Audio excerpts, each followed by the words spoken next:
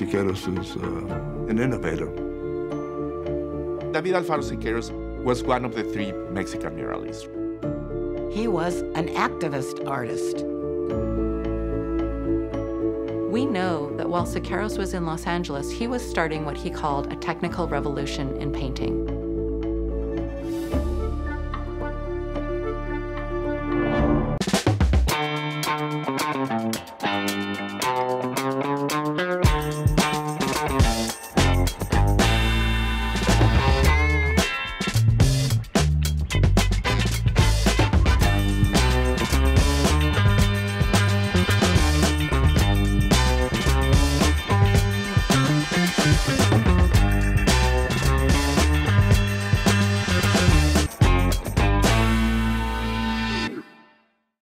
This program was made possible in part by a grant from Anne Ray Foundation, a Margaret A. Cargill philanthropy, the Los Angeles County Board of Supervisors through the Department of Arts and Culture and Creative Recovery, LA, the City of Los Angeles Department of Cultural Affairs, and the National Endowment for the Arts.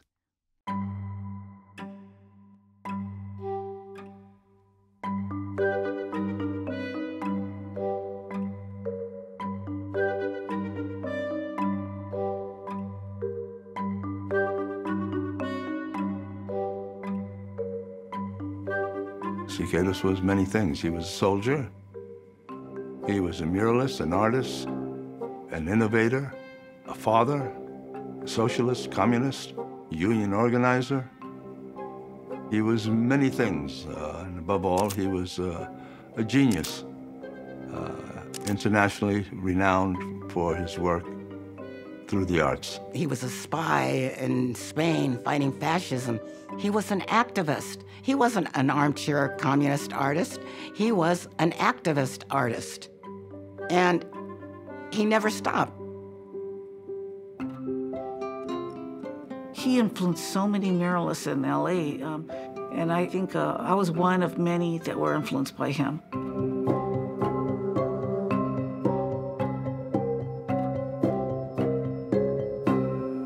He lived in LA for only 6 months in 1932, but in that brief period, he made an indelible mark on the city's walls.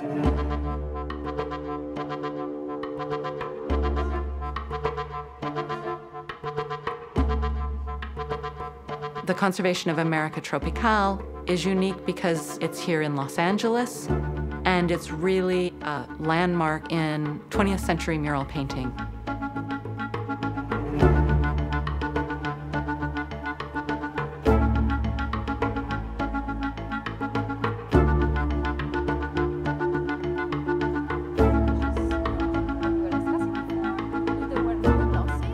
So when you do the inspection, you should bring with you like the previous material from previous inspection forms. We know that while Siqueiros was in Los Angeles, he was starting what he called a technical revolution in painting. So while he was here, he claimed at that time that he was going to make this a fully mechanical mural where there was no trace of the human hand, and that that was the way of the future. What section were you looking at, Leslie? So I'm looking right here. Do we see this white? Okay. You know what? I don't see it on the photogram. So I think that's new. Do we want to just take a picture of that? Tap just lightly on the mural.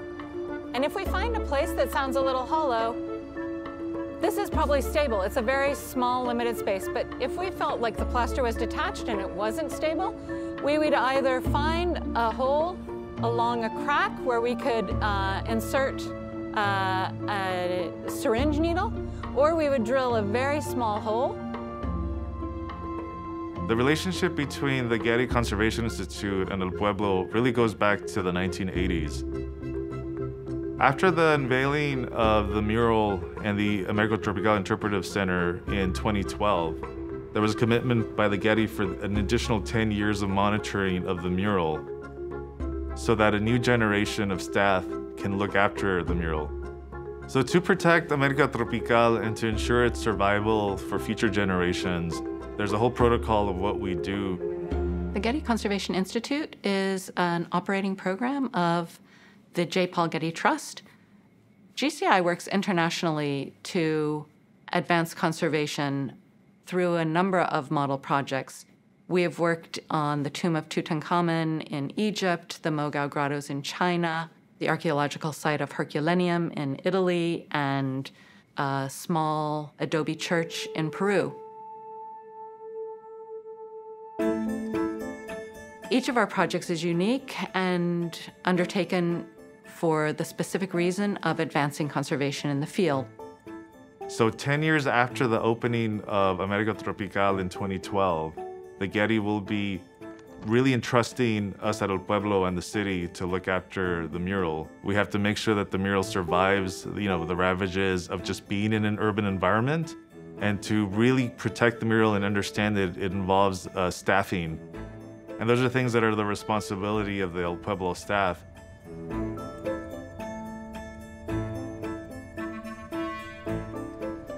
When we see his technique, we see how he mapped out what he was going to do on the bare brick before he put on the plaster. And that's a way that artists work. When they're doing a mural, they might grid out or do a preliminary design. On a monthly basis, we have to kind of go up close to the mural, notice anything that is happening. Do we see anything on the ground? Do we see any staining? Do we see anything that could potentially impact the mural? But it is something that involves a whole team of young cultural administrators and management to look after the mural. Siqueiros claimed that he used only mechanized tools to paint the mural, that there would not be the trace of the artist's hands. And for the most part, on the mural, we do see just paint embedded in the plaster substrate. And we think that that was probably sprayed on with a spray gun. But there are places in this area that was whitewashed, which is better preserved. We see clear brushstrokes. In 1988, GCI scientists carried out pigment identification, and we know the palette of colors that Siqueiros used. We know that he used mineral pigments like yellow ochre and raw and burnt sienna, burnt and raw umber, carbon black and white, and those are the colors that are on the mural today. What we don't know is how those colors were layered. We don't know the full buildup of the paint on the mural. We see areas where it really is almost the ghost of the mural as it was before, almost as though we're seeing the preliminary painting. As someone that is at El Pueblo, and myself in having to look after the history and all the interpretation that we have at the plaza on Olvera Street at El Pueblo, we have to tell the story of early Los Angeles. We have to tell multiple themes. We have to discuss lots of topics that many times are not comforting.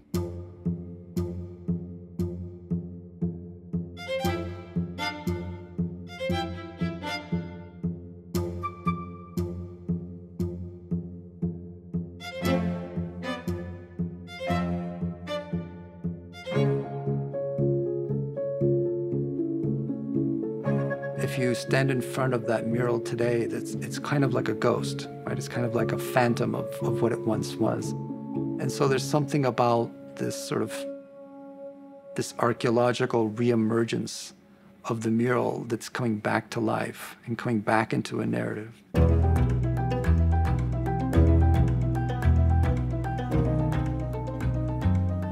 As a muralist artist, you tend to get subcontracted at times.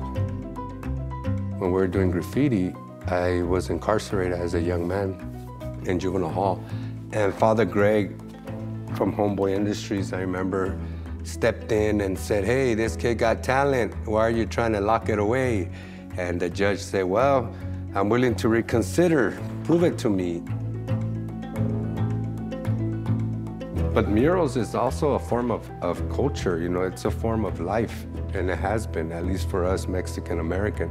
We have been introduced to murals way beforehand, and I think as murals also served as a very important instrument or tool to fight against social injustices or to be able to reclaim our true core values or values of our people, our gente.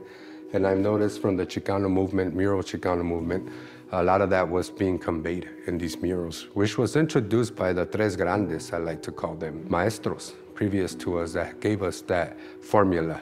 Siqueiros, Frida, Diego and Orozco. This is what I consider the heart of the space, el corazón. Because of my ancestral lineages, it's important that I create an altar, and that is the heart of the space. 1932, the World Olympics comes to Los Angeles. It coincides at the same time as the Great Depression.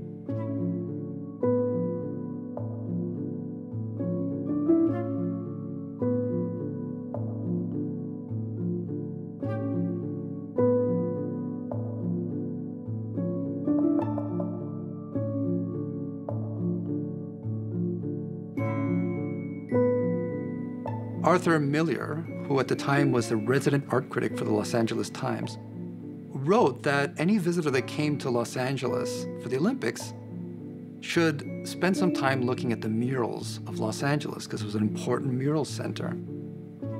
Of the 26 murals that he listed as possible destination spots, the vast majority of them were actually indoors and were part of either corporate or civic art commissions. So this was a storyline that was already kind of being represented through muralism when Siqueiros would have arrived. So this is a very interesting kind of contrast to think about who's writing that history. In the heart of Los Angeles comes Calle Olvera.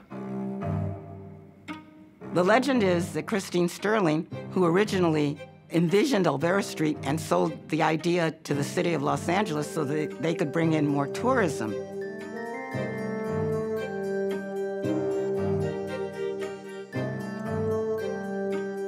What's this? Silhouette of a crucifix. Olvera Street.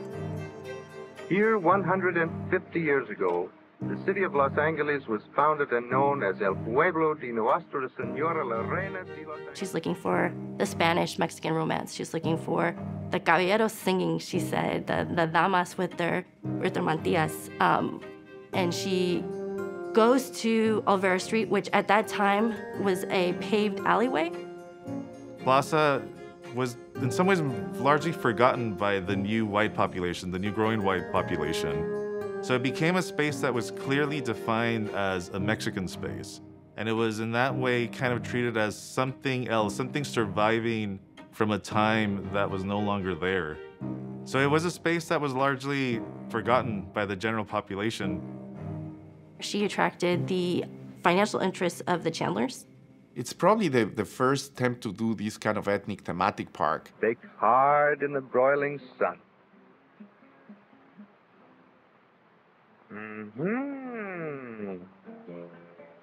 Further charming proof of Mexican fascination. You may meet this little fellow with the soulful eyes mañana, but he's going now. Her idea was to create a Mexican marketplace where people could interact with Mexicans, but not have to go to Mexico. You had to be costumed in order to have a puesto there. It's very much kind of like going into Disneyland, that part of Pirates of the Caribbean where they're running around. Which becomes the pulse of the Mexican sensibility as interpreted by Christine Sterling. Siqueiros gets commissioned to do a mural in this very strange place.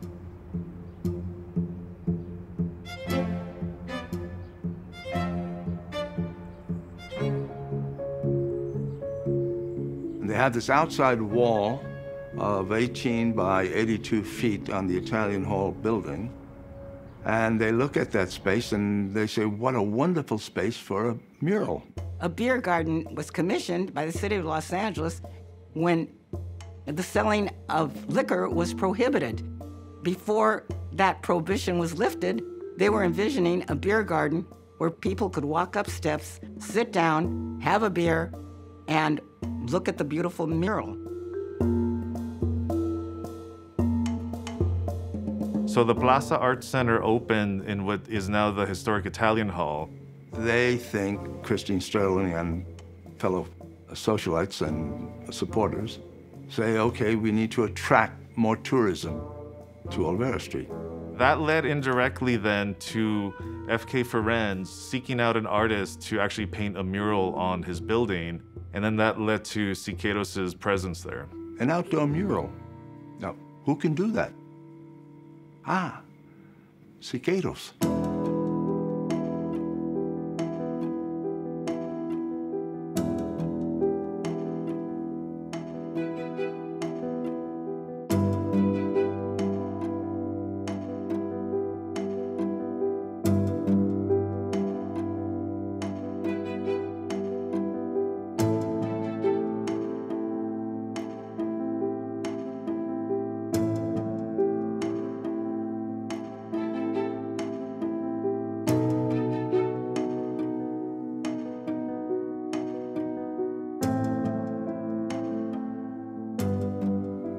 The theme of this fresco at the Plaza Art Center can be said to be the tropical jungle or the Mexican jungle.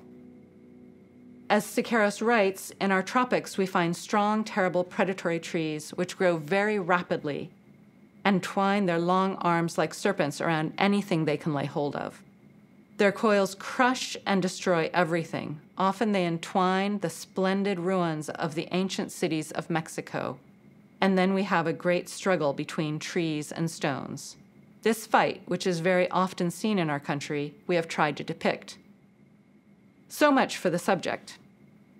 That's the end of the Siqueiros quote. However, he doesn't mention that in the center of the composition is a crucified indigenous figure tied to a double cross, surmounted by an eagle with outspread wings.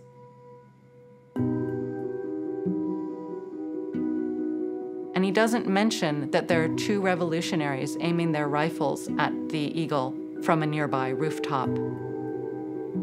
Let's see if he will do this and we can contain him with the title, Tropical America.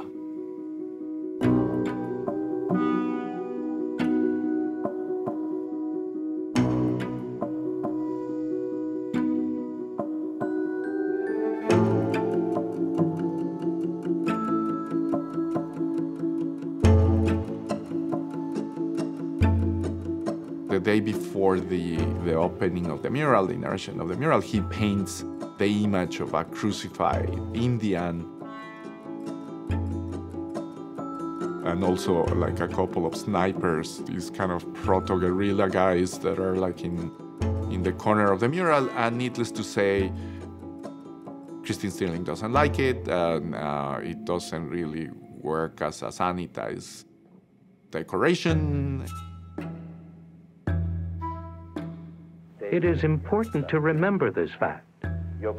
I believe that we, the Mexicans of this side of the border, have an obligation to lend our most complete, our fullest support as much as we can to our compañeros who are struggling in the United States.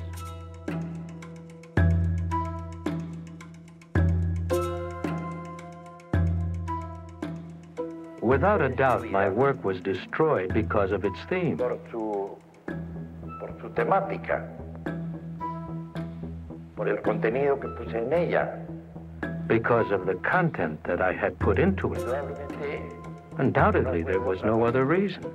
Es situable, como lo he visto hoy mismo, por muchos recortes de periódicos de Los Ángeles y de otras As partes. I have seen newspaper clippings from Los Angeles and other parts of the United States that show the violent campaign against the theme.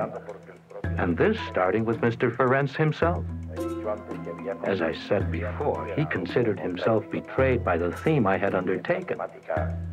Que yo pretendía realizar. Esa es la razón por la cual. And that is why the mural was attacked. The wonderful thing about Siqueiros and his personality was, era un compañero, un abrazo, siéntate, vamos a hablar, you know? It was one-on-one. There was no pretense. And so I hang out with him.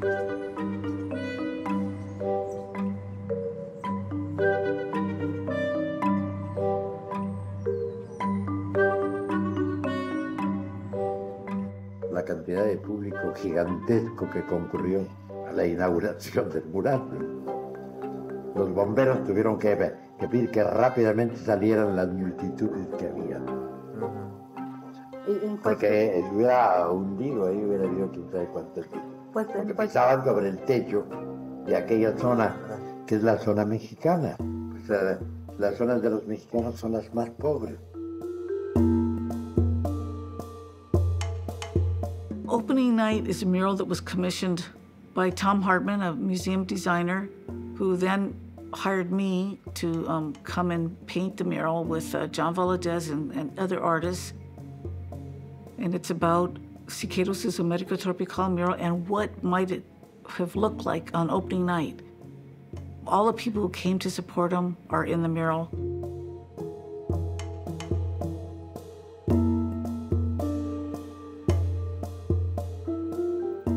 The main theme here is what Siqueiros tried to convey.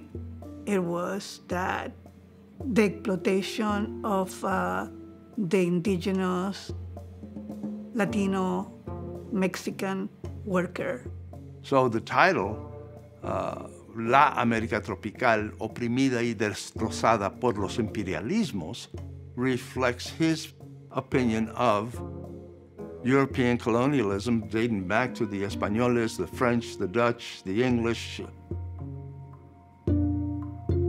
up until the present imperialism of the United States, personified in that crucified figure as a central figure. And the two revolutionary soldiers prepared to do guerra, war, against that imperialism as personified by the American eagle, which is on every American coin of $1.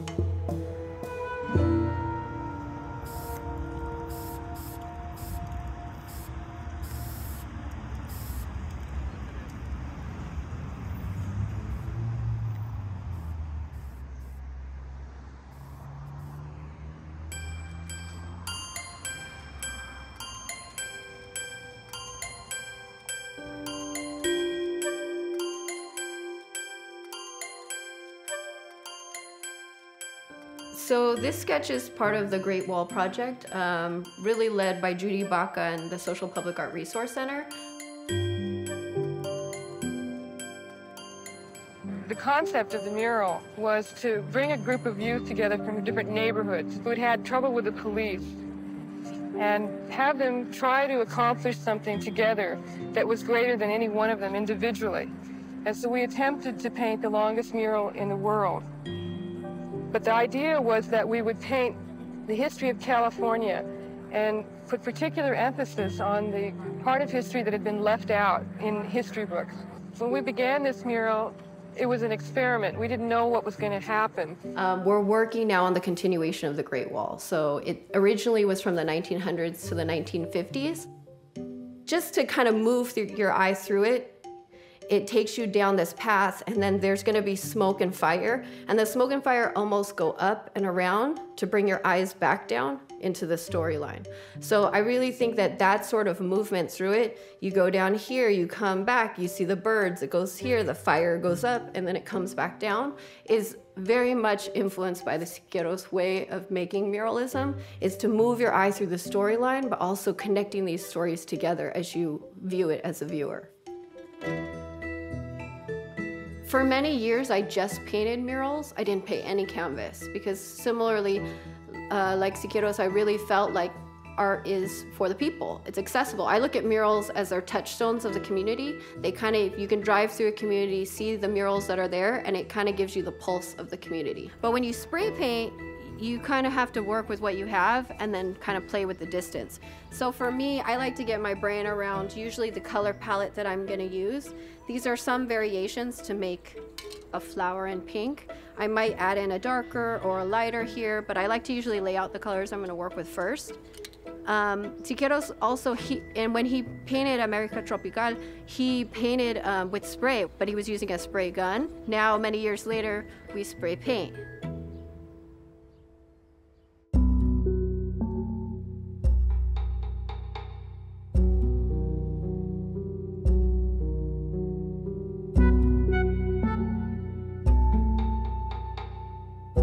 he also started experimenting with industrial materials. He used airbrushes. He projected images into the murals to trace them. Acrylic paint was actually invented and developed for him. The first acrylic paint was developed by the Mexican Instituto Politécnico Nacional. Siqueiros is an innovator. Using photographic techniques, cement, spray paint. All the graffiti artists of today have to look to Siqueiros as the granddaddy of spray paint because he's using spray paint, household paints, and photographic work to start stenciling out his image.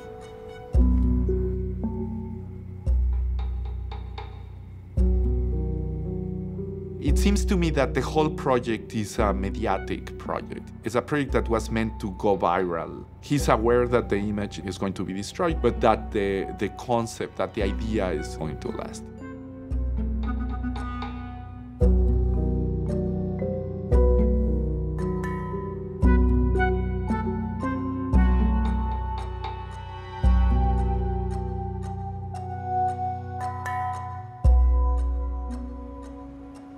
If there were places where there was just some continuity lost in that by paint loss, we just dotted in. Did he use the same technique on portrait? We think so. We don't have as much written about any single mural that he painted, mostly just street meeting we have things that he wrote about. And then he wrote that for América Tropical, he was going to use all mechanical tools.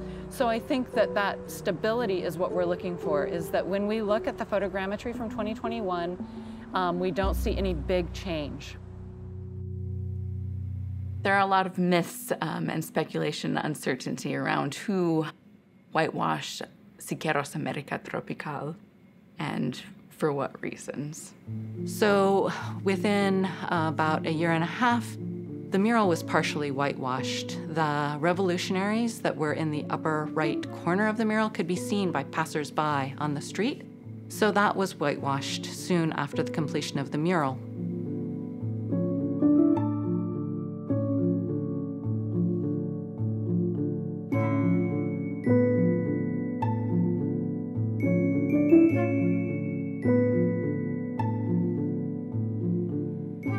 The legend is that Christine Sterling asked some of the puesto owners to whitewash it because she didn't like it at all. The three murals that Siqueiros paints here in Los Angeles, 1932, Street Meeting, Mitin Obrero, América Tropical, and Portrait of Mexico Today, is a triptych. I would argue that the mural that he did in Chouinard, it was probably his most Marxist in the sense that again, he was talking about labor relations and labor organization. Street Meeting, which becomes controversial immediately, painted on the wall of the Chouinard Art School, where he's teaching this class, and he begins to experiment. Chouinard eventually became CalArts. My name is Millard Sheets, and I had the pleasure of meeting David Alfaro Siqueiros in the early summer of 1932. I met him at a series of parties, and being a young artist wanting to know more about new techniques, I persuaded him to teach some 8 of us fresco painting. I was teaching at Chouinard at the time, and Mrs. Chouinard graciously gave us the building in which to conduct the class. And we had a very exciting experimental period of a couple of weeks where he showed us many different techniques. It was during this period that he conceived of the idea of doing the mural at Chouinard on one of the walls in the main court. The mural was representing a union meeting. When you look at it, it takes into account workers, and it depicts black, white, and a variety of construction workers, Latinos, Mexicanos, a mixture, who are overlooked and listening to this union organizer who's in the central figure in a red shirt representing socialism and the metaphors. But it's also important to understand because it becomes the first experiment of outdoor murals, the innovation that Siqueiros brings with his work and his curiosity and his experimentation.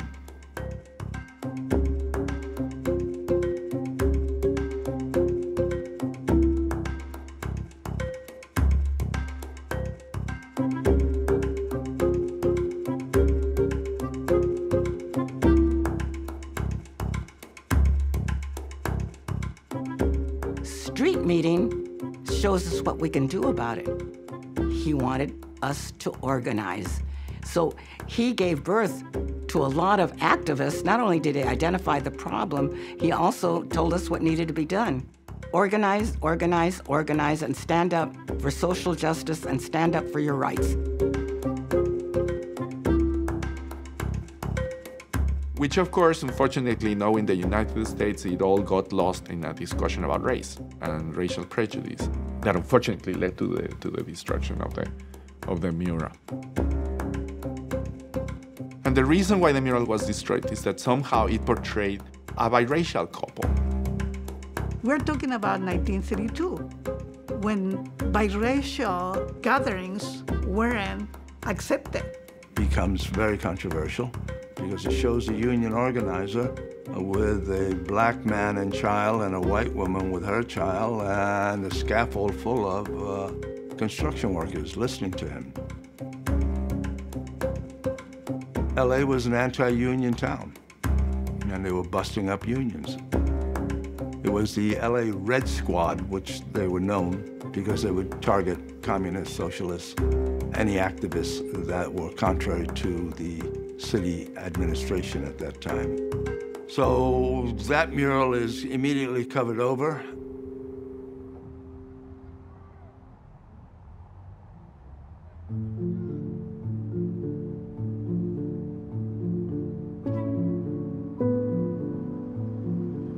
For instance, here, you see delamination of the material here. It's come off. So there's going to be some extensive work in here to get that glued back into place. Paint and mural experts have started the painstaking job of opening up small sections to determine just how much of street meeting remains. I think the legacy of Siqueiros in Los Angeles would be his murals that he made while he was here. They're so beautifully done, so important to all of us. Just as important as like a lot of the Western European artists are, he's someone that really should be appreciated. And so I think the fact that they're preserving his murals is also really wonderful because some murals are destroyed or neglected.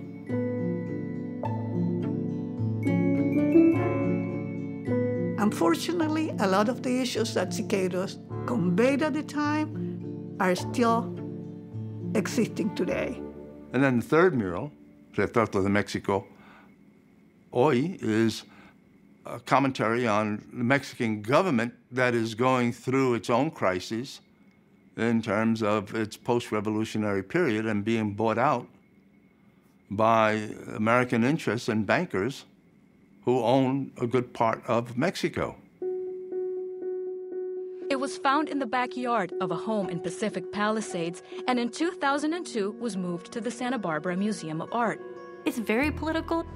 For the most part, the colors were really good, and either LACMA, the city, private donors, no one could save it. They literally had to lift the wall up, and they put it on a flatbed, and they shipped it to Santa Barbara. It's the craziest thing I've ever heard of.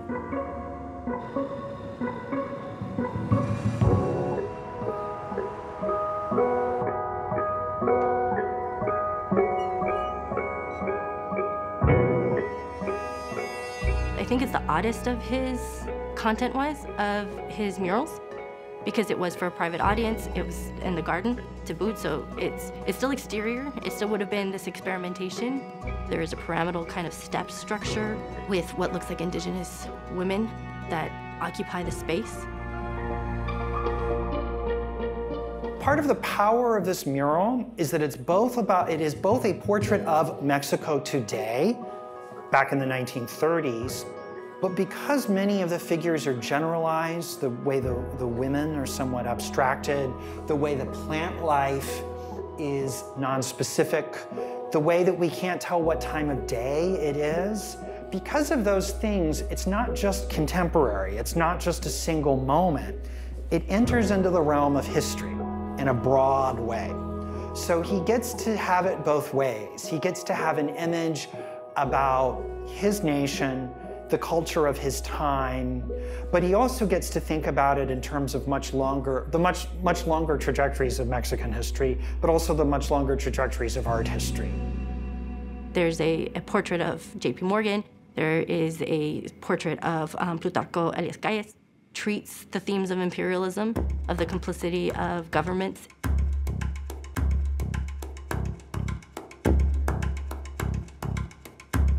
América Tropical suffered dual censorship.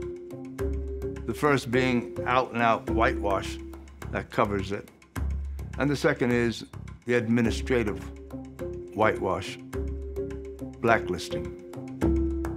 If you look at América Tropical, it was probably the first and most controversial artwork in the history of this country. Is a benchmark case for examining whitewashing in Los Angeles. In a way, Siqueiros played a role of coming to Los Angeles, similar to many of the filmmakers that escaped Europe as fascism was rising and arrived in the U.S., and also because I guess they were sensitized to the America that's here, to realize that maybe there was kind of a dark underbelly here. Siqueiros' politics clash, and he's imprisoned in Lecumberri, a prison in Mexico, a notorious jail in Mexico City. Then he's internally exiled to a town called Tasco. And in Tasco is where he meets other luminaries like Sergei Eisenstein from Russia, the filmmaker. He actually met quite a few LA-based people who would help him get through to LA. It goes back to the 19th century treatment of our Native American population. It goes back to the treatment of Mexicanos. It goes back to the way Asian Americans were treated in the 1870s and 1880s.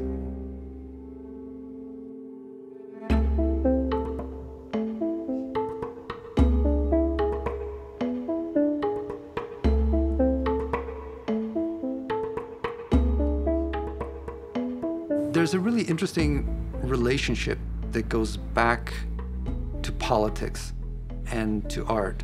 One of the ways in which we could frame community arts practices here in Los Angeles, this idea of community art making, because it developed sort of language that was based on a kind of dialogical principle of people working closely with each other, collaborating, organizing, and developing their own kinds of curriculums together.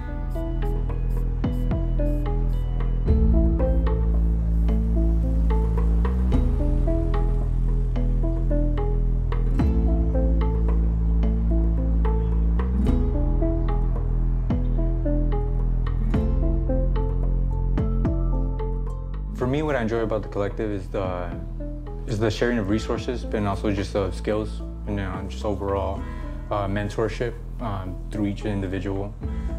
Each one individual member brings a lot to the table, and then we're able to also give feedback within our own collective. Well, we kind of like it overlapping a little too much, so we cut that off and we're gonna see how we get back in.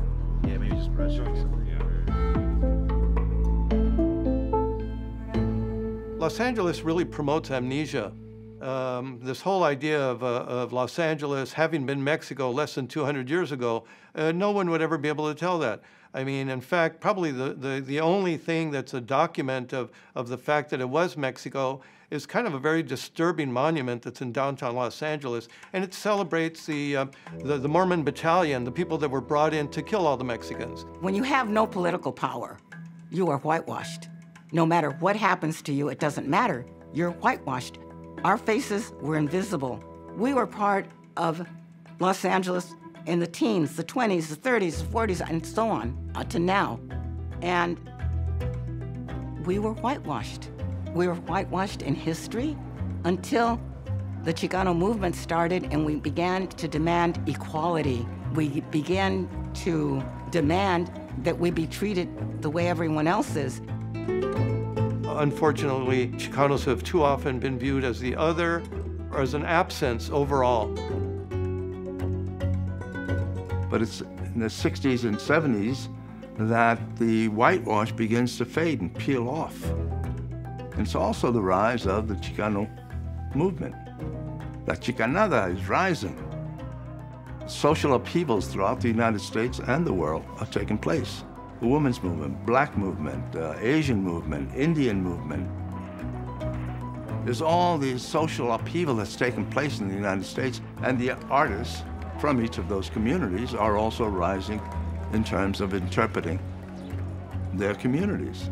We're protesting against the discriminatory draft laws that give deferment to all the Anglo middle class people of this country and make the heaviest burden of the war fall on the poor, fall on the Mexicano.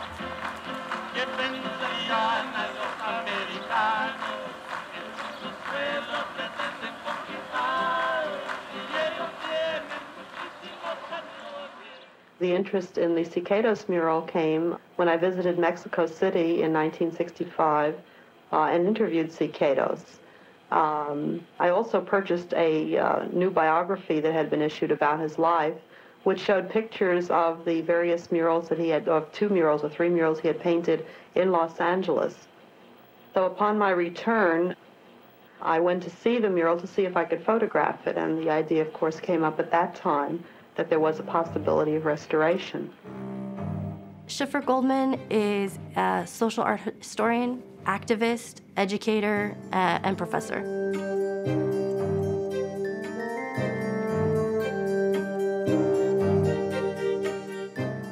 All the efforts that we were expending at that time with Schiffer and Jesus and myself and a bunch of people, and even with the Getty, it was bureaucratic censorship.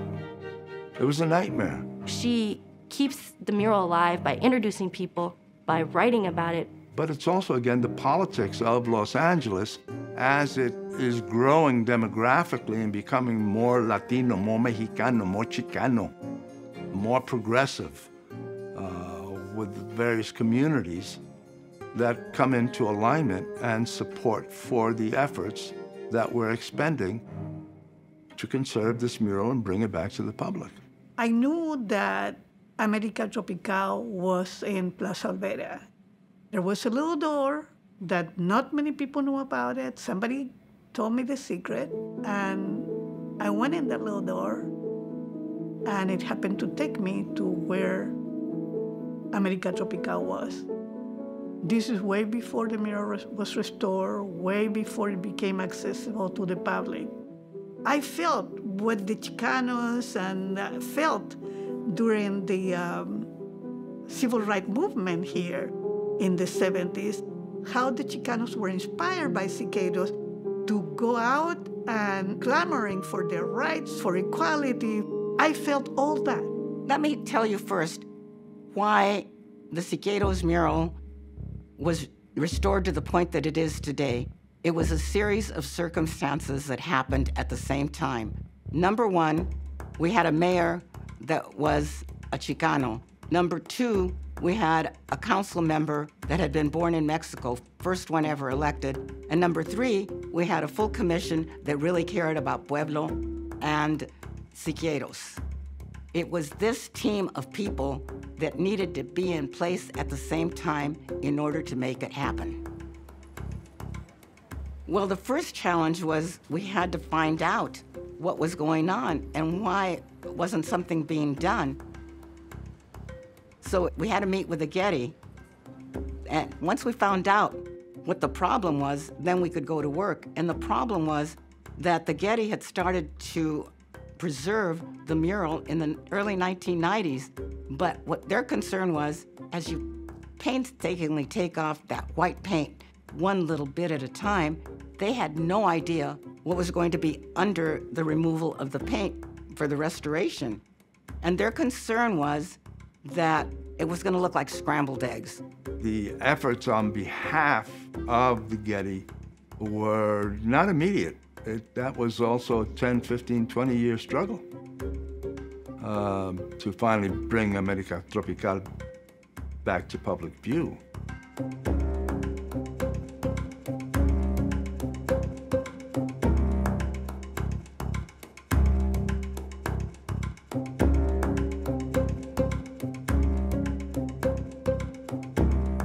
He was interested in the whole idea of the Chicano movement as part of a political movement and a fight for equality, right? Which was the leitmotif of his work, right? To create this society without classes. That I would like to add that hopefully we would achieve that without going through some kind of authoritarian way to do that, but that's another story. Anyway. El mural nuevo va a mover con el espectador como los otros en este tiempo.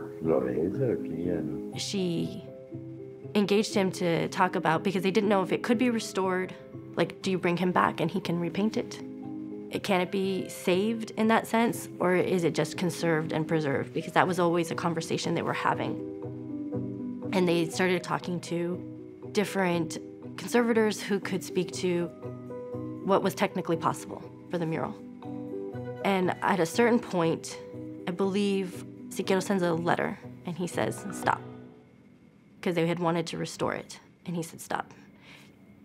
It can't be restored. It shouldn't be restored. And I think I agree with him. It's a better story. Restoring it would have erased the history of it.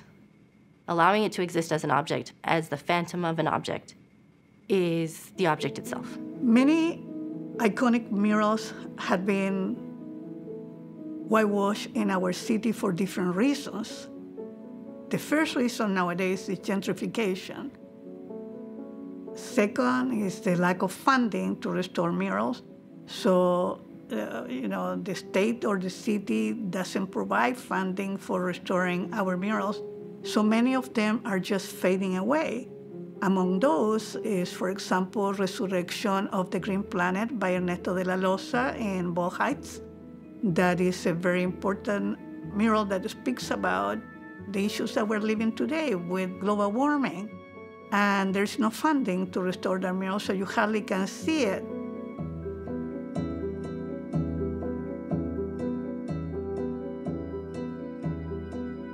The murals on the 101 freeway and the 110 freeway that were created in 1984 for the Olympics, all those murals had been tagged and you cannot see them any longer, and there's no money to bring them back. Judy Baca in the 110 freeway hitting the wall.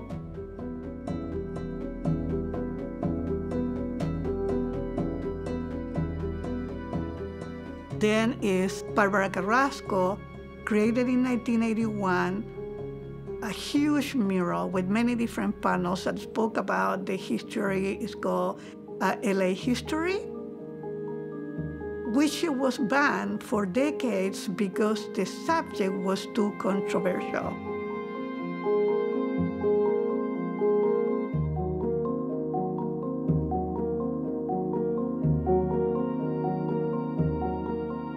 Barbara was asked to delete certain segments of the mural. She refused, so the mural was put in storage for decades. And just recently, this mural has been acquired by the National History Museum.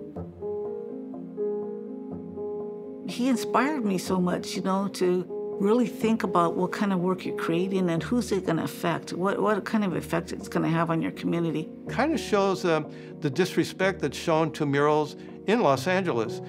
Many of the murals that have been created by Chicanos have been destroyed. And if we say yes to their censorship, then you're next. The other artists are next. It's going to be controlled by them, whoever commissions you to do something. And I go, and you're no longer an artist. Any example or any mural that's been whitewashed or subsequently destroyed through the city or through property owners, I think has to be analyzed in the same framework or with using Siqueiros América Tropical as an example, because it fits in with this much larger establishment of regulatory processes from the city, civic leaders, boosters, and elites, as well as property owners, in creating a certain image of Los Angeles and whitewashing anything that doesn't fit with that image that they want to create.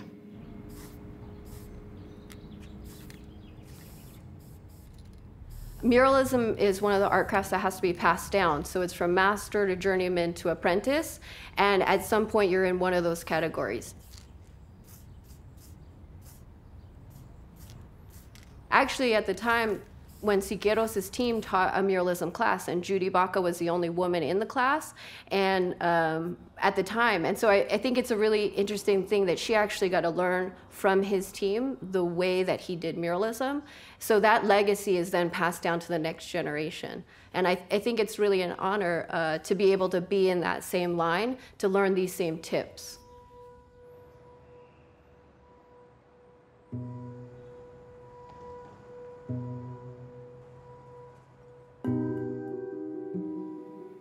One of the things that we also forget about Siqueiros' time here is that he also came to teach.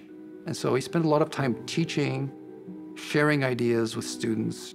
And so there's an important kind of pedagogical, collaborative, dialogical kind of component to Siqueiros' time here that kind of brings all these things together. Both teaching, collaborating, organizing, dialoguing, these are all tools that Siqueiros knew and understood, both as an artist, but also as a labor organizer and a political kind of activist.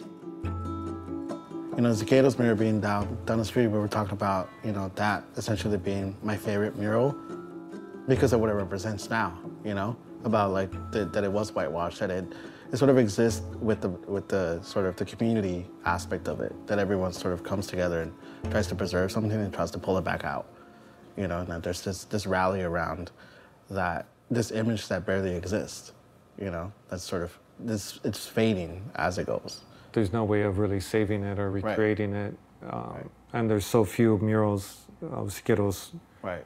They were all destroyed except for the one in the private residence that nobody could really see. Right, and that this one is so vibrant. You know, that you can see it from the county jail, you know? Right, what were those colors that Siqueiros was using back then, right? Right. Yeah, these are pretty. There's no color documentation of the original, right? It's all black and white. There's that black and white photo. Yeah. As famous as Siqueiros was, and as important his presence was here in the city, I think that his legacy is still yet to be written. I still think we're trying to figure out what that means. The three murals that Siqueiros paints here in Los Angeles, 1932, causes controversy. América Tropical tells us what the problem is in Los Angeles. Even though he was whitewashed and boarded over, it's been impossible to erase and whitewash his message. So within a short time after he does that second mural, his request for an extension to his visa is denied. When I meet Siqueiros in 1971, as part of the American delegation that travels to Budapest, Hungary at the World Peace Conference, last day, him and Angelica, his wife, invite me to an art school where he's giving a presentation, a lecture. And as we're leaving, I photograph him in those two iconic shots, one of him pointing and the other one of the portrait shot of his face. And one of Angelica, where she's got a fist up because they're getting into this little Volkswagen car and es la despedida, adiós. And she turns to me, she says, Luis, como dicen ustedes, Chicana power. And that's the moment. That photograph of Angelica with the fist. For now 10 years, folks go in and out of the space school children, older people. It's ADA accessible, so everybody can really access the space in a way that it never could before. But it definitely raises a question of what we will do as active citizens, as Angelinos, to protect the heritage that we have through our multiple mural movements. Y agradezco naturalmente a los mexicanos, a los chicanos que han podido ganar para mí esa condecoración, esa victoria.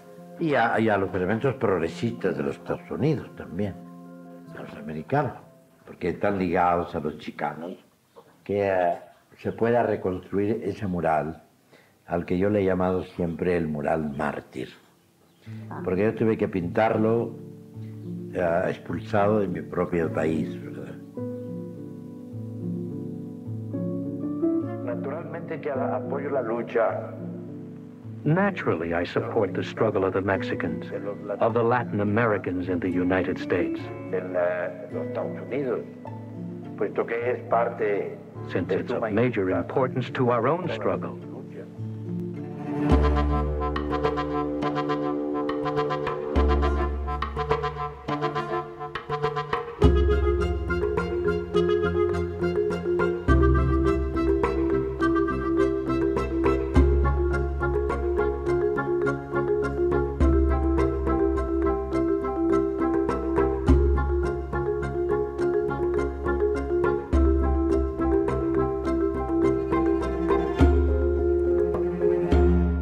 This program was made possible in part by a grant from Anne Ray Foundation, a Margaret A. Cargill philanthropy, the Los Angeles County Board of Supervisors through the Department of Arts and Culture and Creative Recovery, LA, the City of Los Angeles, Department of Cultural Affairs, and the National Endowment for the Arts.